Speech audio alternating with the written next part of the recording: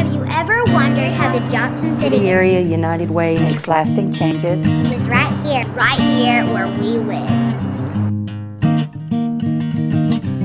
I'm not a role model, there's nothing I can do. You say it over, well, again and again. But you know down deep it's self-righteous salvation for your soul. Tells you what to do, you can't ignore what you see with your eyes. Give a little back, you can make a difference.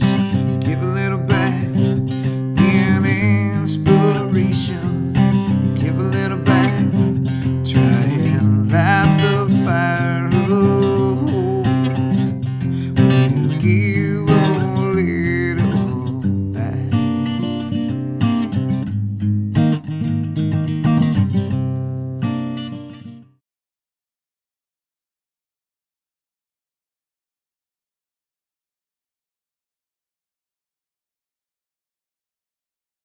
Adult daycare services families by giving them what we call relief, respite care. It's very difficult to keep a member at home, especially when they have to go to work during the day. This will keep them knowing that their family member is safe and they can go on to work, and yet they don't have to use the alternative of a nursing home. There's benefits both for the client and for the family. For the client, it's a socialization place. It's a place where they don't have to be alone. They have make friends, and it's like a family. A lot of them think of each other as family. It's just a comfortable place to be during the day and a safe place to be. And they offer exercise programs for them. They help them with their bills. They have people come and paint their nails or fix their hair, and they take them bowling. I was chaperone trips to Walmart, to Food Lion, and once or twice a year they take actual field trips, which we also chaperone. My husband will help then and maybe push a wheelchair, but it just keeps them home in a safe environment versus going to a nursing home and being alone. Well, the United Way is a wonderful program as far as subsidizing. In other words, adult daycare is a federally funded program, but very limited. And if they didn't have the help of United Way, there would be no program.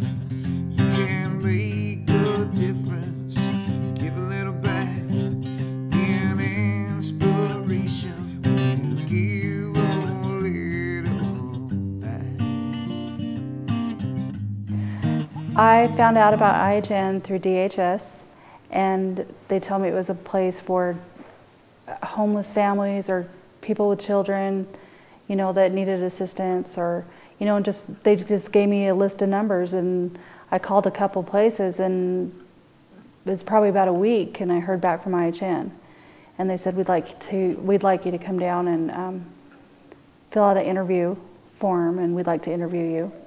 And I said I was, you know, pretty desperate. Is there any way we could move it up? And they said, well, how about, you know, day after tomorrow? And they were really nice to try and working me in and everything. And they just really accommodated me and got me down there, and we did our interview. And, you know, I was in the program, I'd say, within a week. I think they knew how desperate I was. I was at IHN, I'd say, 6.5 weeks. It was 6.5 weeks, almost 7, and they actually didn't think I was ready to leave, but being so displaced and having nothing, you know, I thought I was in a good place. I had a job, and they helped me get a job. They provided transportation. We stayed at churches, you know, food and shelter and just companionship. Worship on Sundays, you know, that was a big thing, you know, and just the fellowship, you know, really showed my little girl and gave us a lot of encouragement, you know, from being so down low and, you know, not having any hope or anything. And we've been out of the program for a couple years, and we're doing really good. I was a little bit skeptical that there were people who were willing to help me, because after all, I wasn't worthy. And so when I'm when I met Patsy and Brian both, my first reaction to them was that they were not judgmental of me, that even though I had very harsh judgments for myself and I believed that my life story demanded those judgments, even after they heard my life story, they weren't judgmental of me. I felt from them a desire to help me just by the virtue of the fact that I was a fellow human being, and I think that had the most profound impact on me. IHN is so different. It's although it's not time specific because each case is individual, there are things that you have to do, work that you have to do, things that you have to do. Like I think it took me 3, maybe 4 weeks to find a job. Then it took a little longer to find housing. But it's about holding you up long enough so that you can stand on your own in a way that encourages you to feel that you're capable of standing on your own.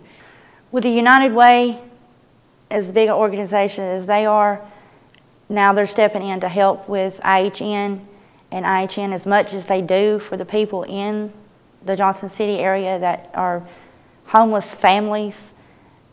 Homeless families struggle really hard, and when you're going to lose everything and everybody you care about, that makes it 10 times harder. But if they could help with keeping these families together and making them stand on their own 2 feet, the United Way and IHN is only going to help the Johnson City area be a better place for everybody to live. Give a little back, try and light the fire. When you give a little back.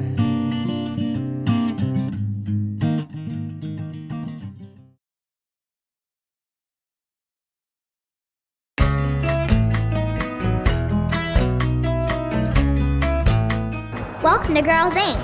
Come on in. She runs when she walks. She flies when she runs.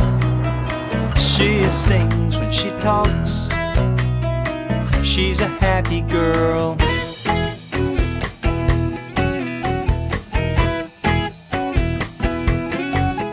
I like Girls Inc. because the after-school programs are great and I get to see my friends.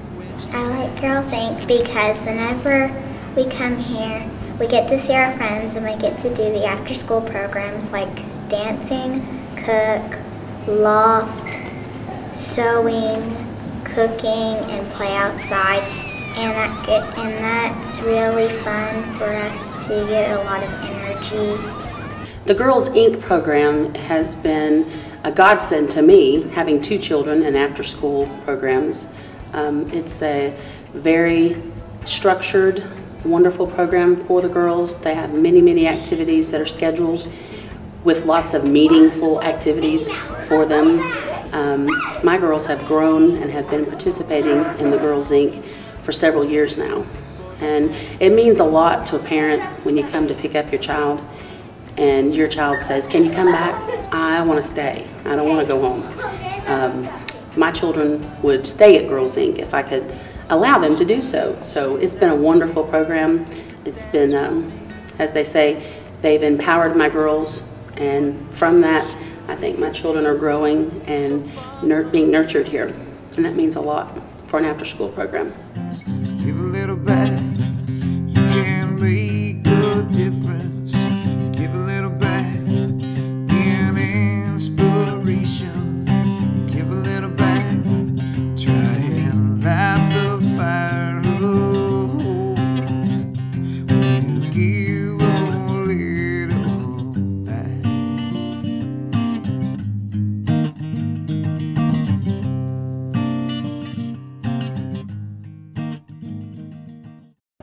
We don't have to beg, but we're good at it.